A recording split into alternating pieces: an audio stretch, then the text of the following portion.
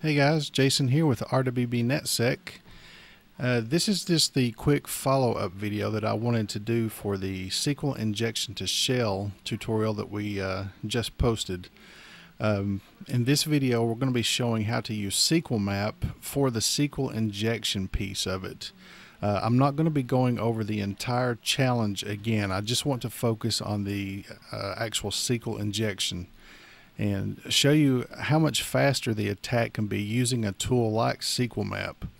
So let's go ahead and get started here. So hopefully you've already watched the other SQL injection to shell video I did where we went through the machine, we found the SQL injection vulnerability, and we were able to gain shell access to the box that way. In that video we did the SQL injection manually, which can be a slow process, but I just wanted to give hands-on with the commands that you use to perform the attack. But now we're going to perform that same attack using SQLMAP to do the, I guess, heavy lifting for us. And you'll be able to see how much faster the process is using this tool. If you don't have it running already, go ahead and fire up your SQL to Shell machine and make sure you have Kali running. And then just go browse back to that same website, the photo blog website that we were looking at. And as you can see, I've already got it pulled up here, and we know that our vulnerable URL contained this cat.php and then this ID parameter, and this is where we did our injections. So the first thing we need to do is go ahead and open up a terminal window, and we just pull this over here. So with SQLMAP, the commands are actually pretty straightforward.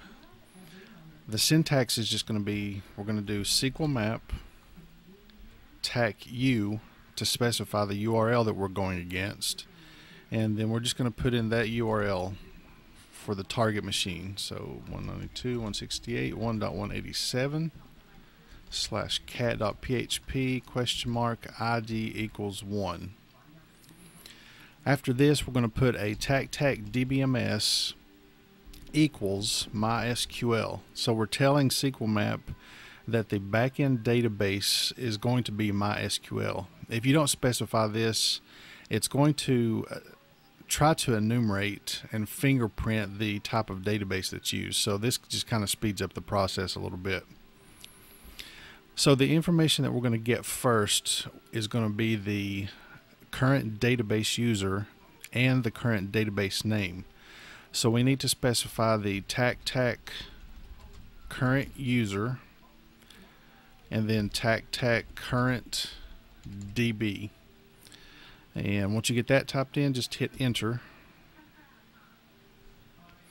And you can see it's already come back, and here we have the database user and the database name.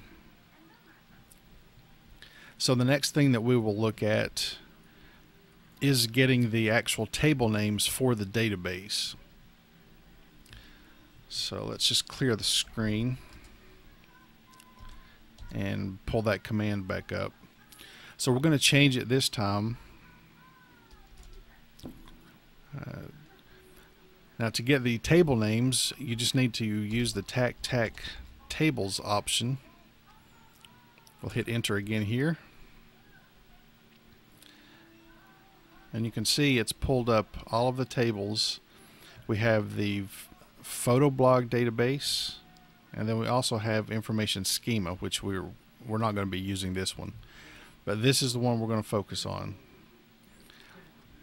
You can see here we have 3 tables. We've got categories, pictures, and users.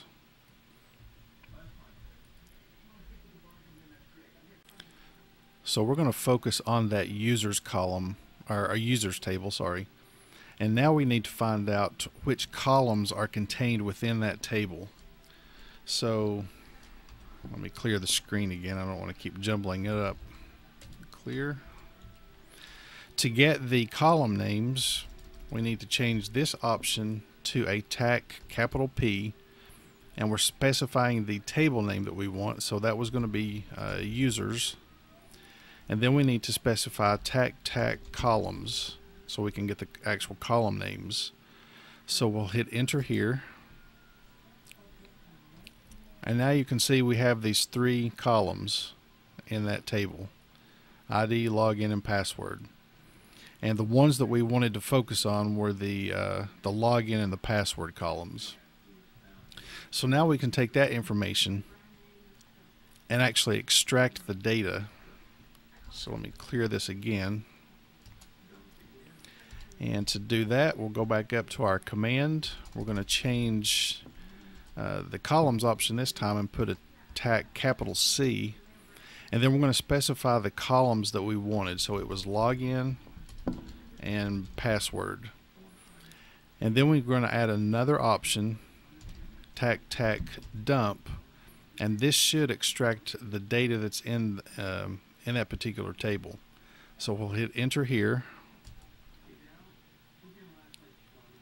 and let's see, do you want to store hashes? I'm just going to click no for this option. SQLMAP will also give you the option to try to crack any MD5 password hashes that it finds. So I'm going to go ahead and tell it yes here.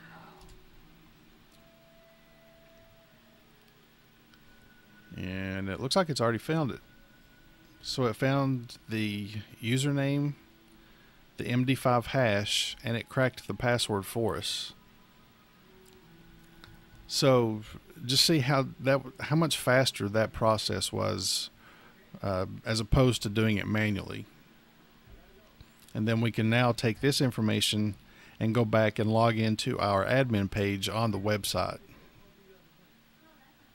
So in addition to this, I know I wanted to focus on SQLMAP for this video, but I was kind of messing around in Kali looking at some of the other tools that there were, and I found another tool that actually worked quite well too as far as SQL injection goes. And I wanted to just quickly show you that. I guess that's kind of bonus material for this video. If you go up to Applications, go to your Web App Analysis, and then go to Web Vulnerability Scanners. That's not, well, I clicked on the wrong thing. Oh, yeah, that's the one we want. The jSQL Injection.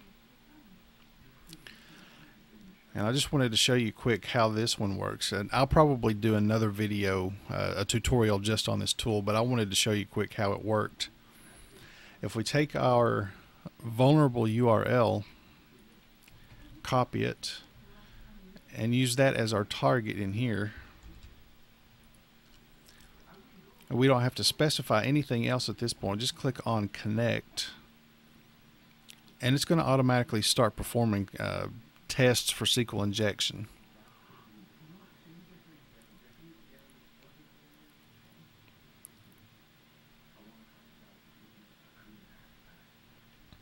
And you can see it's already come back with, we have both of the databases. If we click on this photo blog one here, you can see it already has the table names. And if we go to the users, it has the columns showing for us. If we want to get that data, you just select the columns that you want, and then right click on the table name and click on load and stop. And then you can see over here on the right, it pulls the data out for you. So this was just another cool tool that I found, and I wanted to show you guys quickly what it can do. And it's actually pretty quick about its process. And in addition to doing the SQL injection attacks with it, it also gives you these other options here. You can do brute forcing with it, which, to be honest, I tried a couple of hashes here, and it can actually be a very slow process doing it this way, depending on the characters that you select and the length of the password that you're trying to go against. But it lets you do other things. You can specify, you can do web shells and SQL shells. It has a file list here where you can let it test against these specific file names to see if they exist on the server. And you can do the same thing and have it look for admin pages. So like for this one, for example, we know that there is an admin directory. So we can have it if you select that specific option for admin and click on Test Admin Pages, and it comes back and tells us, yes, there is an admin page, and it shows you what it looks like basically. But that's all I wanted to show you here.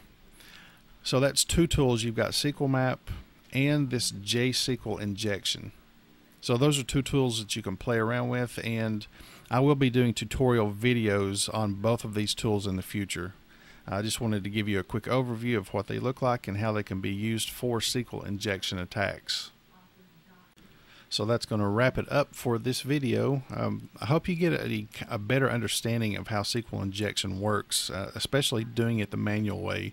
But now you've got a couple more tools to use to play around with. Again, if you guys have any questions or comments, just leave them below. And as always, thanks for watching. Talk to you later, guys. So I hope you guys enjoyed the video. If it's your first time here, I would love if you subscribe to the channel and share it out with all of your friends. So my hope is to build a community where we can help each other learn and grow in security, especially if you're just getting into it. If you have any questions or comments, please leave them below. And again, thanks for watching. I hope you all have an awesome day. See you guys.